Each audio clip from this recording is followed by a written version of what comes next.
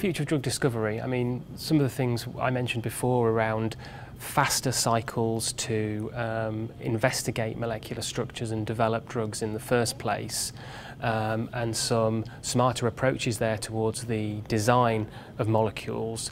I also think there's great opportunities further along the medicines development process. So if you think about clinical research, we have a lot more data now on human beings and how efficacious and safe the drug is.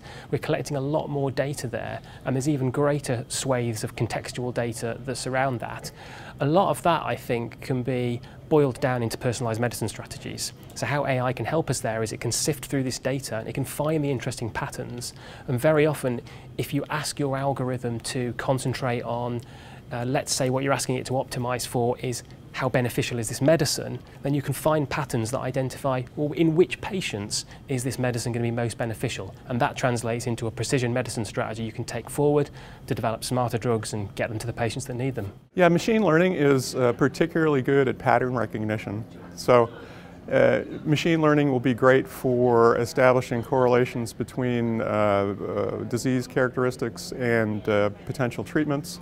Machine learning is good at stratifying patient populations. Machine learning can be applied to those types of technical discoveries. Machine learning is one of several tools, though, and as I say, it should be judiciously applied and in the right case. I think machine learning, I mean, at the moment is very widely used in certain areas of drug discovery. For our customers, they use machine learning to assess the targetability of some of the peptides that they're targeting on cancer cells.